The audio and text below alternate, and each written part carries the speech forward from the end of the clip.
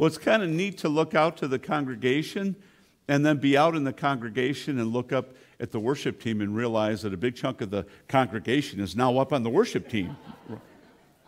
Right?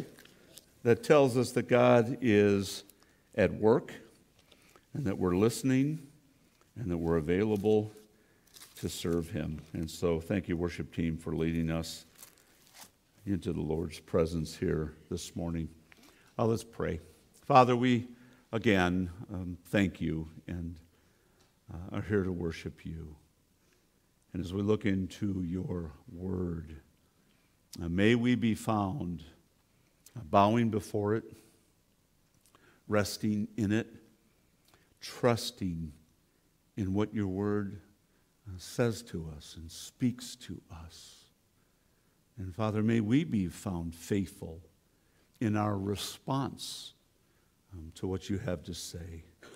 Thank you so much, Father, that you haven't left us in the dark, that you've spoken to us through your word, but most importantly, you have spoken to us in your Son. And through the sending of your Son, we have salvation, we have redemption, we have a future hope, an eternal hope. But through your Son and with your Son and in your Son, we can see you. The great questions that we have concerning God are answered as we look into the face of your precious Son. And so help us here today, I pray, to hear from you, to listen to you, to be reminded once again of the great wonder of the incarnation, the great wonder of your Son, the great wonder and splendor of what we call Christmas. And so we bow before you here this morning, and we worship you, and we love you, and we pray this as always in Christ's precious, precious name. Amen. Well, it is said in this nation that materialism is at an all-time high, and if you doubt that for a single moment, all you need to do is get in your car and travel to this thing we call the mall. Several years ago, we had a chance to experience the Mall of America at Christmas time. Hundreds of stores filled with thousands of consumers shopping like a feeding frenzy. I walked away from the mall thinking to myself, how we have lost the meaning of Christmas. And I wonder if I stopped those thousands of shoppers and asked them this simple question: what is the meaning of Christmas? I wonder what kind of answers I would receive. Some would say it's the spirit of giving. Or maybe some would respond, it's goodwill towards men. Some would say it's a time to extend love and care and compassion to others. Some would say it's a time to mend hurts, reconcile relationships. Some would say it's a time to rest and reflect upon life. Not so sure I would get that response while they were standing in line, but they might just come up with that in the moment. And some would say it's a time to be with family and to be with loved ones. And while all these things might be nice, and all of these things might be good, they are far from what Christmas truly means. And certainly they are far from what Scripture declares this season to be all about. This morning I want to spend some time looking at the real meaning of Christmas. And in order to do this, I want us to take the word Christmas apart, to dismantle it, so to speak, and to look at it letter by letter. And I want us to see that in the word Christmas, we can discover its real meaning. I think all of us should agree that at the very beginning, at the very outset, that C stands for Christ. That at the very core of Christmas, at the very heart of Christmas, it is always and must always be about Christ and Christ alone. Christmas is all about Christ. You take Christ out of Christmas and you have nothing left. We can talk about the noble issues of peace, the noble issues of tranquility, of joy and harmony, but without Christ, they are simply ideals that we can never achieve and we can never attain apart from Him. Christmas is not about Christmas trees. It's not about tinsel. It's not about ornaments. It's not about lights. It is not about Santa. It's not about the elves. It's not about the reindeer. It's not about the North Pole. It's not about Frosty the Snowman or Rudolph the reindeer, as cute as they are. It's not about shopping. It's not about wrapping. It's not about ribbons. It's not about bows. It's not even about the presents. Christmas is all about Christ. It's amazing to me in this nation how we can celebrate anything else but Christ. It's okay to celebrate Hanukkah. It's okay to celebrate Kwanzaa.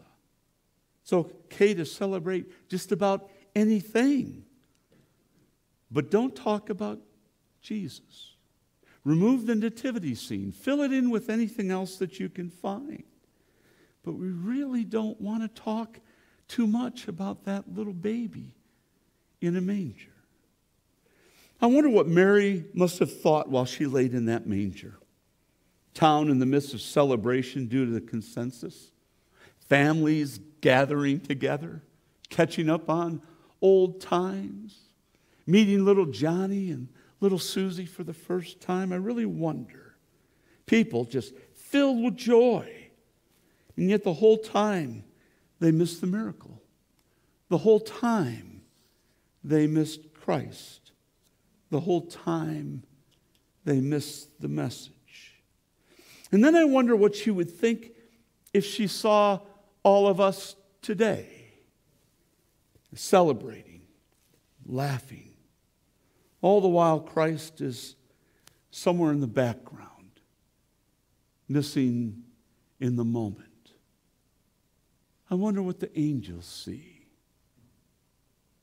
I wonder what heaven sees when it looks down upon us, a people with such great need, such great desperation, such great hurt, can't be masked by the presents and the bows and the ribbons.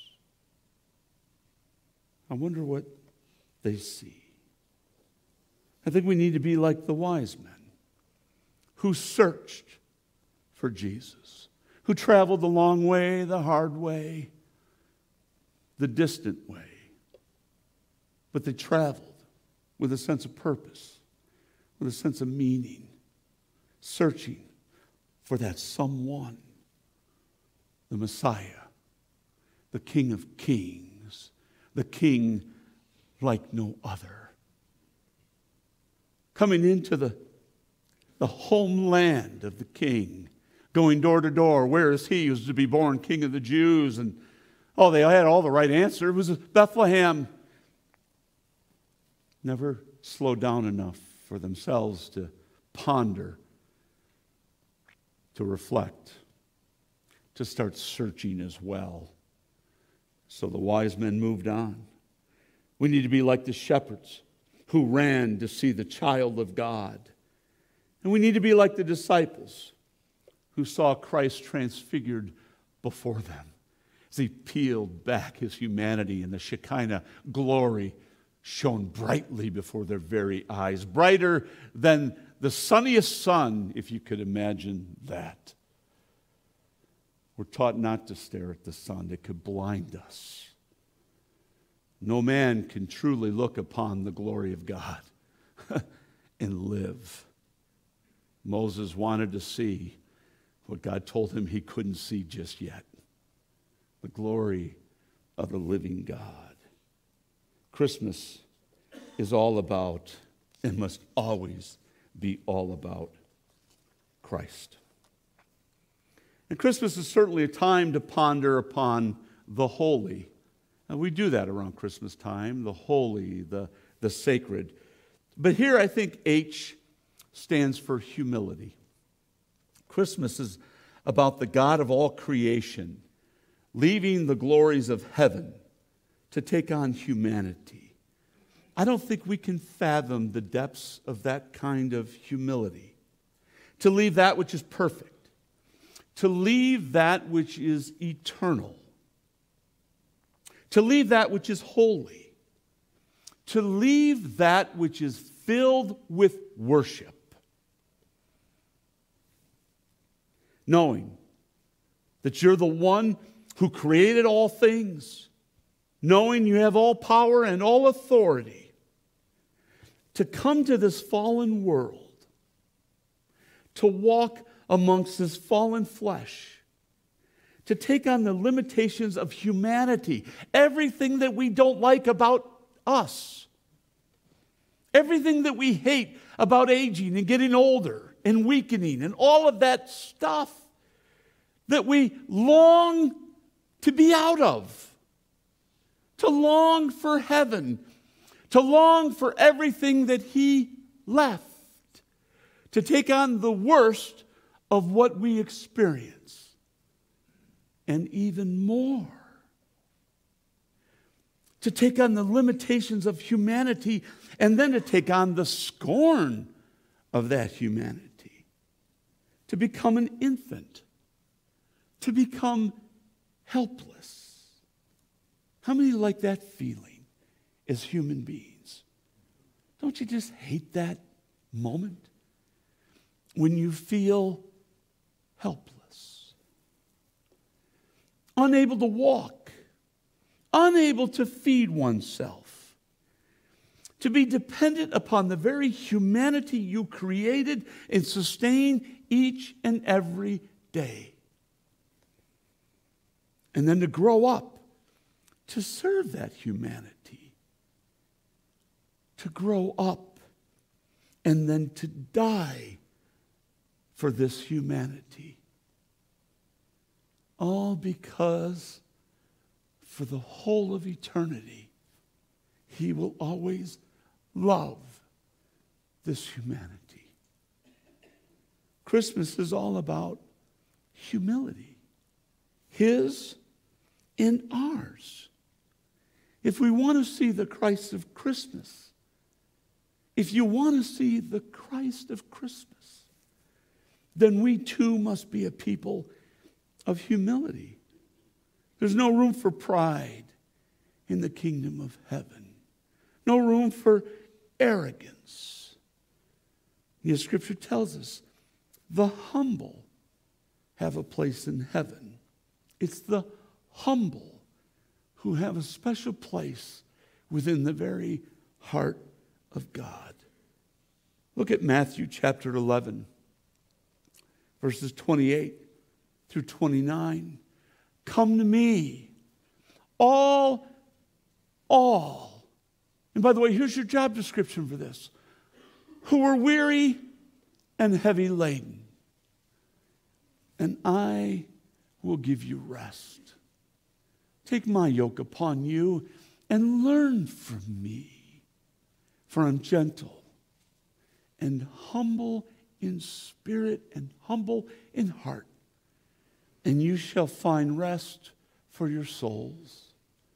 For my yoke is easy and my load is light. James chapter 4, verses 8 through 10. Draw near to God, and He'll draw near to you. Cleanse your hands, you sinners, and purify your hearts, you double-minded. Be miserable and mourn and weep. Let your laughter be turned into mourning, your joy to gloom.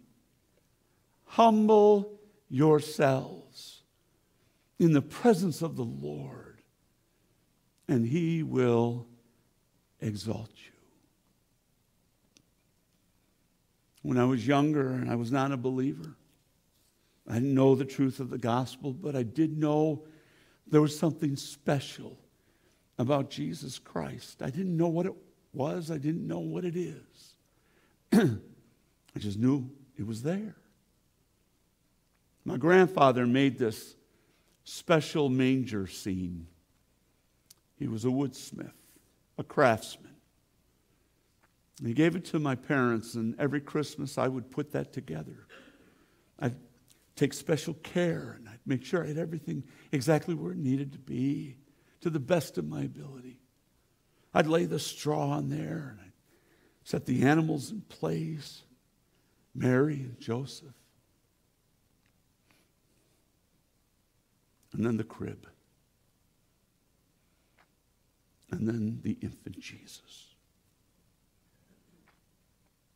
In the middle of the night, parents would be in bed asleep. This little boy would get up out of bed, go out to the Christmas tree.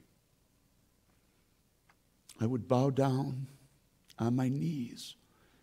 I didn't even know the truth.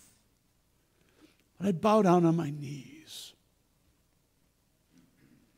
And I would just simply look and gaze and wonder and even pray a little prayer.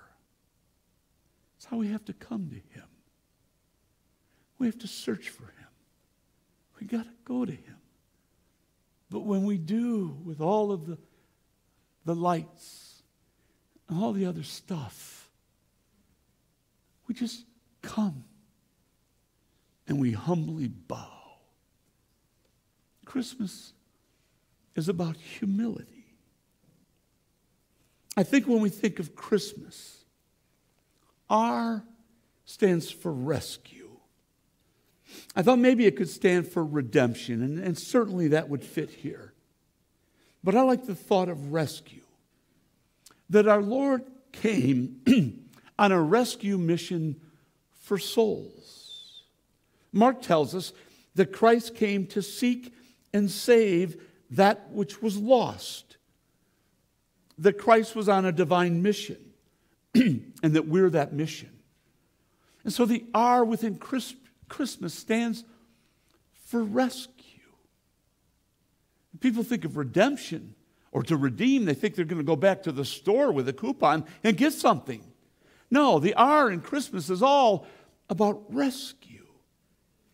Christ didn't come because it would make a great story, create some great music. He came because humanity was in a state of darkness and of death, and that we needed someone to come and rescue us from the peril that lies ahead. That's what the R stands for. I think many years ago, and I think of the coal miners. If you remember that story, there was a group of coal miners in Pennsylvania who had been trapped down within the coal mines, desperate and near death, trapped well below the earth in the caverns, death certain. And they felt it, and they knew it. And there they were, down in all of that darkness, down in the cold, down in the earth. And they're hungry, and they're frightened, and they're troubled. And they thought that they would never see their loved ones again. Testimony after testimony. That was the greatest fear. They would never be able to see their loved ones, their spouse, their children. And all you have in those kind of moments is desperation and your thoughts. Overwhelming. Can't even imagine the amount of fear. And then, the rescue came. And they found a way to reach down, and I mean down, into the depths, into the darkness, into the depravity, into all that fear and hopelessness. But they reached down, and they went down, and they pulled each one of them up to safety. Many of the miners quit mining after that. Could hardly blame them. They said they had received a second chance in life. Can you imagine? Do you have minutes left? Seconds left? This is it. But now all of a sudden, pulled up out of the depths, we have a second chance on life. Things can be different. Things ought to be different. And that there was no way, they would say, that they would ever go down into that darkness again. Christmas is about rescue. Pulling souls up out of the earth, up out of the darkness, where death is very real. If someone wouldn't reach down to pull us up, to see the light of day once again, a new beginning, a new hope, a new sense of future. Understanding that we will never, ever, ever go back down into that darkness, to that dark place again. That's what Christmas is all about. Reaching down in the depths of darkness to pull us up to safety so that we don't ever have to go down into that dark hole of death again.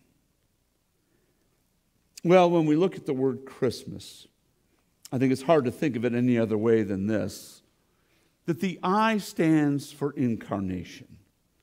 In order to rescue humanity, someone had to go down. Someone had to go down into that dark hole to bring somebody up. Christmas is all about the miracle of the incarnation, that God chose to become a man so that he might be able to rescue the souls of men. No other option, no other alternative, no other way that it could be done. You didn't see a lot of volunteers lining up to take on that cross. You didn't see a long line of human beings lining up, thinking they could get the job done. Nobody perfect. Nobody spotless. Nobody able. We talk about the wonder of Christmas. And I think we see that kind of wonder in the eyes of our children. But if we truly understood, if we truly slow down and ponder such an amazing event, if we truly grabbed hold of the reality of the incarnation, it should stun us. It should leave us speechless. It should leave us in a place of awe and wonder.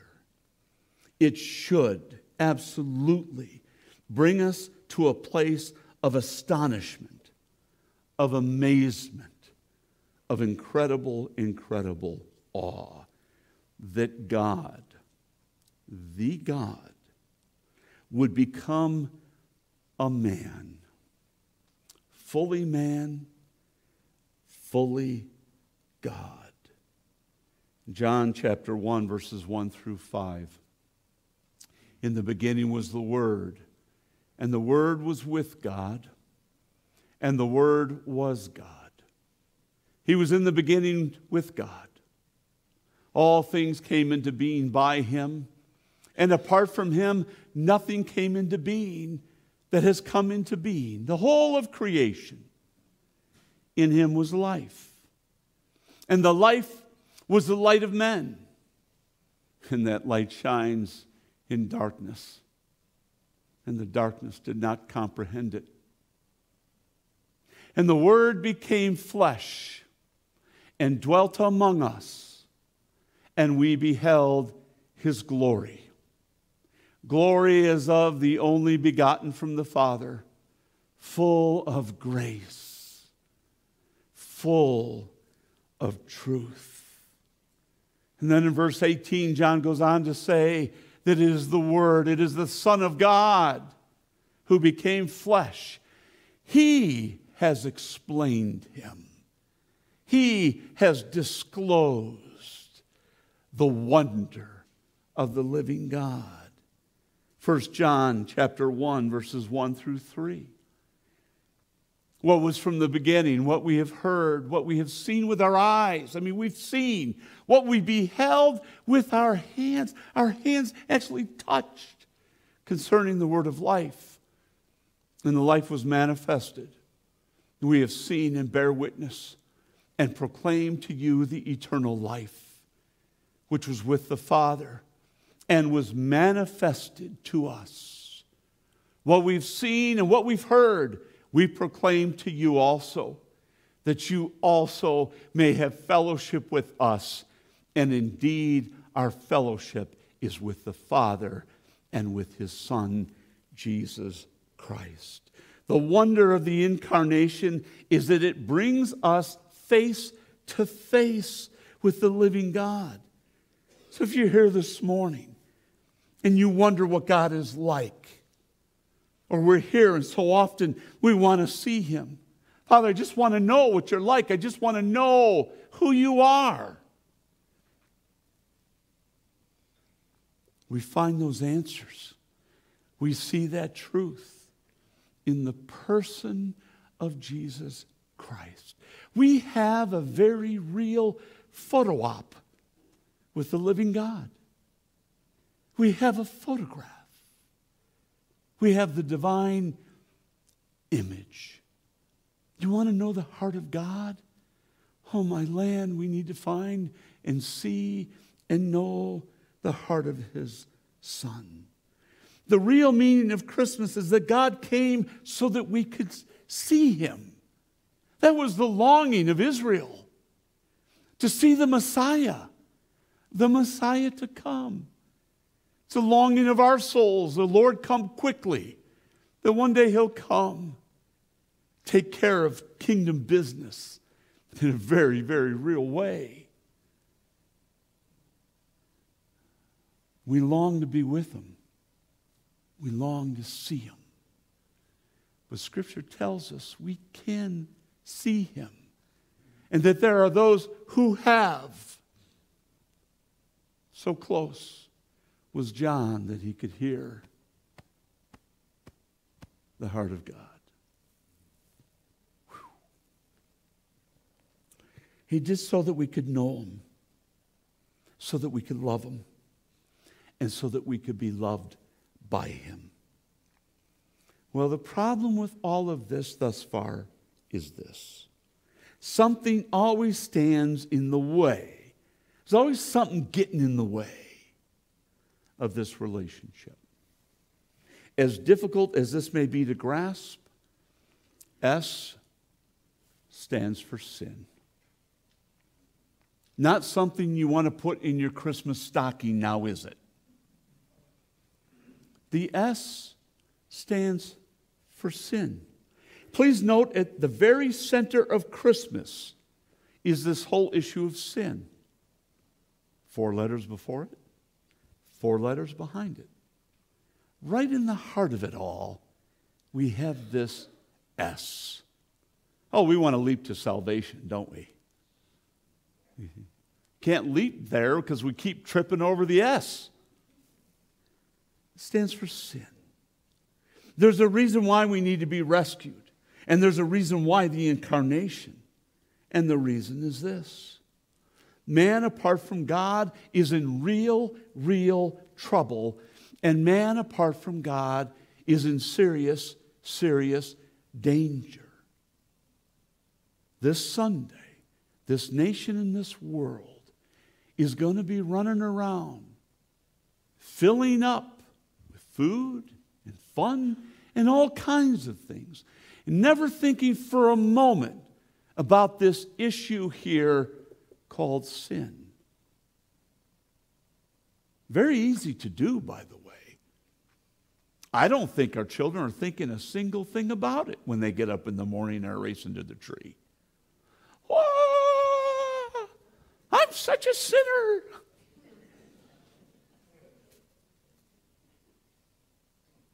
Why? Because they all think they're good, and they're on Santa's goody-goody list. And the only bad thing about Christmas is you didn't get me the gift I wanted, because I'm special. Yeah, there's some truth to that. Our children are special. But apart from Christ, we're all children of wrath, and I think sometimes we forget that. We forget that in the midst of all of this wonder, there is some real wreckage. And we forget that there's a real reason why Christ had to come, a real reason why Christ had to die.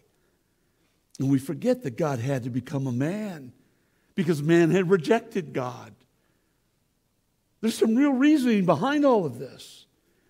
And we forget that Christmas is not about filling our plates or stuffing our stockings. Christmas, at the core of it all, is about a humanity that has violated the heart of God. And there's only one way to fix that problem, and that only way was for Christ to come. The only way was for God himself to come. We hear this passage all the time, so often that I think we begin to even ignore it. But John 3:16 through verse 18, for God so loved the world that he gave his only begotten Son. Here is the reason for Christmas, that whoever believes in him should not perish but have eternal life. For God did not send his Son into the world to judge the world, but that the world should be saved through him. He who believes in him is not judged. He who does not believe has been judged already, because he's not believed in the name of the only begotten Son of God. Yeah, Christmas is all about presence. The presence of God in his Son, Jesus Christ. And either you open the present and take it on in, or you leave it under the tree, in which case we are in real trouble. Amen. For God so loved us that he did something about it. Christmas is God's solution to mankind's sin problem. We leap to Easter on this one. But at the center of Christmas is this whole issue of our deep, deep need. Well, in the midst of all the tinsel and all of the trappings, T stands for truth. If there's one thing I know for certain, this season has been filled with all kinds of deception. Children grow up knowing Santa but have no clue who Christ is or what Christ has done. Children anticipate opening up their presents but never opening their hearts to God. Parents fall prey to the pressure of the season, to buy more, to spend more, to have better lights, to have a bigger tree, to have better presents. The media fills our minds with lies about how much we're going to save on this and how much we're going to save on that, or how much this present will satisfy our children's every desire. They'll be happy forever. And then when the season is over, we step back and we realize how duped we've really been. What the world needs is truth. And so Scripture tells us. And the Word, the truth, the Logos, became flesh and dwelt among us, full of grace and full of truth. Hebrews, and I preached on this a few weeks ago, chapter 1, verses 1 through 4. God, after he spoke long ago to the fathers and the prophets in many portions, in many ways, always communicating, always reaching out. In these last days, he's spoken to us in his Son, whom he appointed the heir of all things, through whom also he made the world. And he is the exact radiance of his glory and the exact representation of his nature, and upholds all things by the word of his power. When he had made purification for sins, there's that S, he sat down at the right hand of the Majesty on high. Christmas is all about God's truth. John chapter 14, verse 6. I am the way, the truth, and the life. No one, and this is emphatic, by the way. In the Greek, it would read like this: no one, and that means you, comes to the Father but through me and through me alone. If you had known me, you would have known my Father. From now on, you know him and have seen him. We often use the expression, Merry Christmas. But I think the M here stands for mercy. I thought maybe M could stand for miraculous. Wouldn't you think that? If I said, what do you think about the letter M? It'd be easy to say, you know what? Miraculous. I think of John the Baptist's birth. Miraculous. Think of the birth of Christ. It's miraculous. Think of new birth as a believer. It's miraculous. I thought maybe M could stand for majestic. I mean, certainly Christ's birth is filled with all kinds of majestic moments. You think of the angelic majesty. You think of the angels. You think of the heavenly chorus. I mean, it's majestic. You think of the wise men falling on their knees before Christ and worshiping him. And you think of all of us as we bow before him and we worship. There is a certain element of majesty, and there should be. But I think M should stand for mercy, because Christmas is all about God's mercy and God's grace. God could have left us in our condition. I mean, he could have left us in our condition, and he would be absolutely just in doing so. But God's love and mercy compels him to act. And it compels him to act in love and mercy. And so in the incarnation, the birth of Christ, it is a display of God's incredible mercy on our behalf. Look at Ephesians 2:4. But God, being rich in mercy, because of his great love with which he loved us, even when we were dead in our transgressions, made us alive together with Christ. By grace, you have been saved. Christmas is all about God's mercy. Look at 1 Peter chapter 1, verses 3 to 5. Blessed be the God and Father of our Lord Jesus Christ, who, according to his great mercy, has caused us to be born again to a living hope through the resurrection of Jesus Christ from the dead, to obtain an inheritance which is imperishable and undefiled and will not fade away, that's reserved for all of us in heaven for the likes of us. But in accordance to his great mercy, caused us to be born again. Well, as we ponder Christmas, I would suggest that A stands for adoption. And once again, I thought maybe A could stand for atonement. And we know that's why Christ came, to atone for our sins, to die in place of us. And certainly, I don't think we can avoid addressing our need for a Savior or God's sacrifice for us.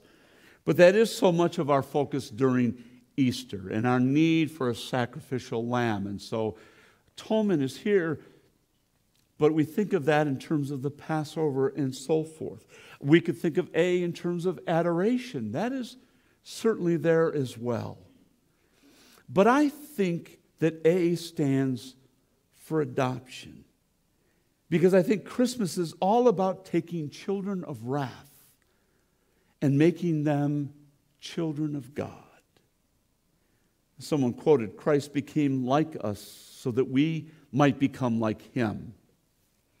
Another said, "Christ came to earth so that we might one day be with him in heaven." John chapter 1, verse 12.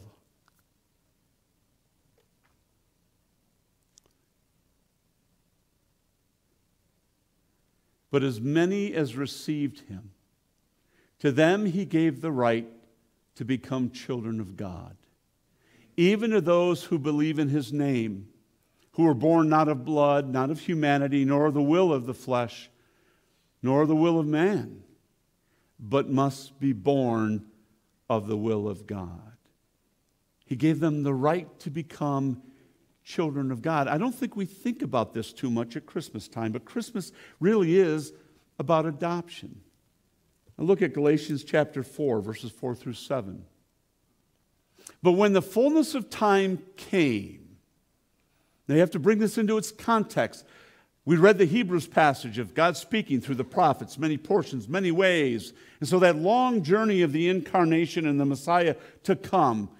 And in that appointed time, in that perfect timing, Scripture would say, not a day sooner, not a day later, but in the perfect moment, when everything was lined up as it ought to be, God enters into humanity.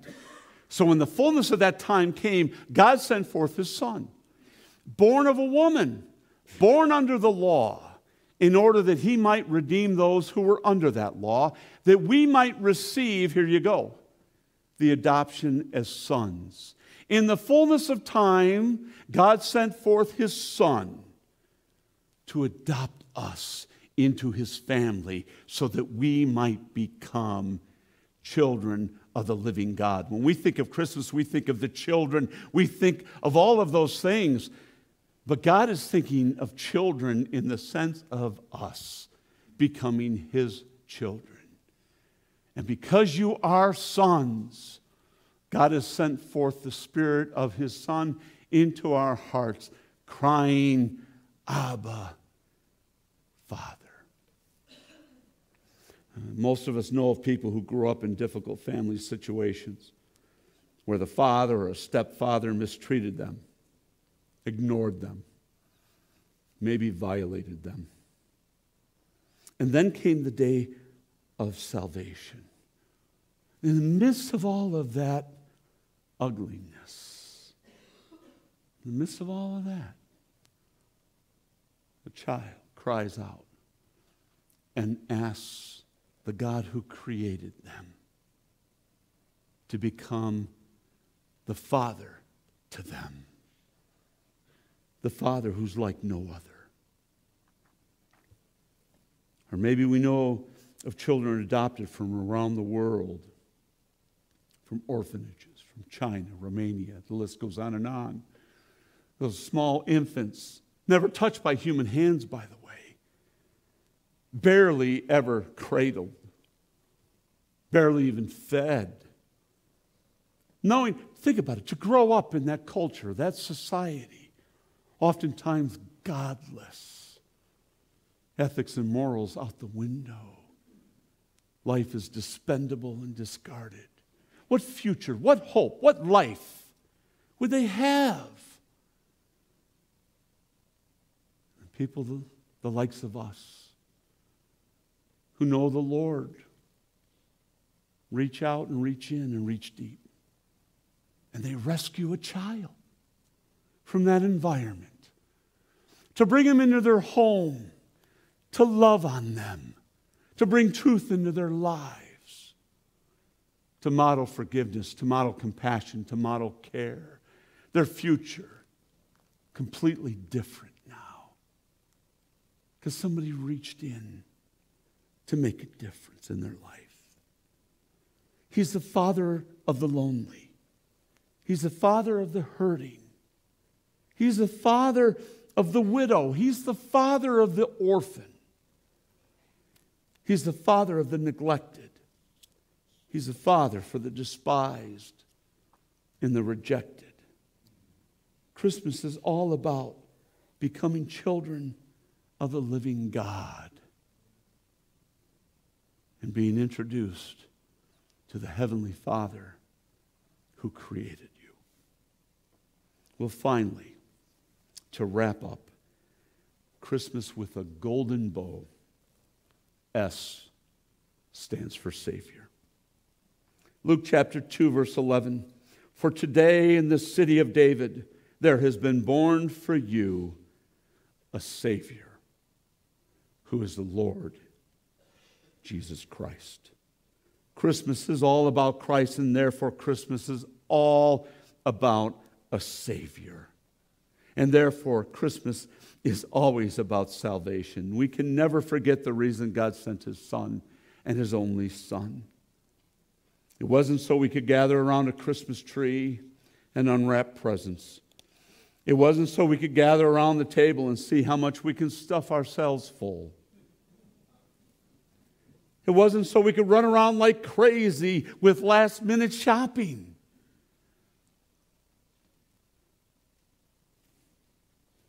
It wasn't so we could see how well we could decorate our homes with lights and displays.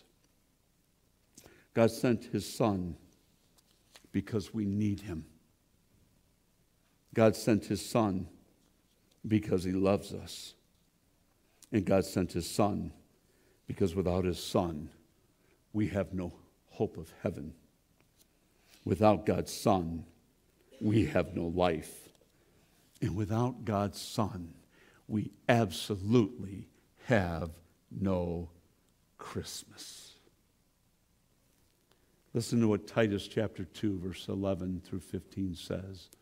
For the grace of God has appeared, bringing salvation to all men, instructing us to deny ungodliness and worldly desires and to live sensibly, righteously, and godly in this present age, looking for the blessed hope and the appearing of the glory of our great God and Savior, Christ Jesus, who gave Himself for us that He might redeem, that He might rescue us from every lawless deed and purify for Himself a people for His own possession, zealous for good deeds, zealous for the things of God. These things speak and exhort and reprove with all authority. Let no one disregard you. And so I bring to you this morning the real meaning of Christmas. Majesty in the midst of the mundane, holiness in the filth of sheep manure and sweat, divinity entering the world on the floor of a stable, through the womb of a teenager, and in the presence of a carpenter. A God with tears, a creator with a heart. God became earth's mockery to save His children. How absurd to think that such nobility would go to such poverty to share such a treasure with such thankless souls. But He did. In fact, the only thing more absurd than the gift is our stubbornness and our unwillingness to receive it. Let's pray.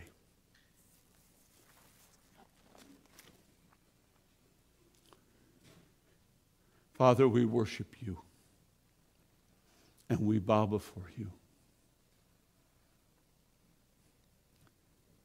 And we adore You through Your Son, whom we forever adore. Guide us, I pray, this week, this day. Bring us to the place when we gather once again and we are ready, oh so ready, to worship you.